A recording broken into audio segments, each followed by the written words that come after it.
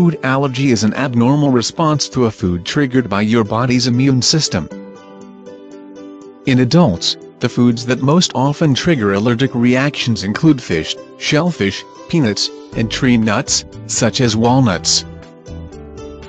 Problem foods for children can include eggs, milk, peanuts, tree nuts, soy, and wheat.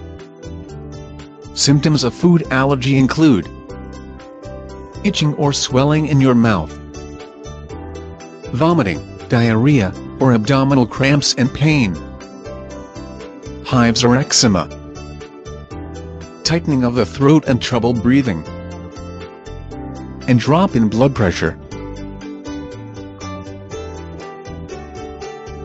Your healthcare provider may use a detailed history, elimination diet, and skin and blood tests to diagnose a food allergy.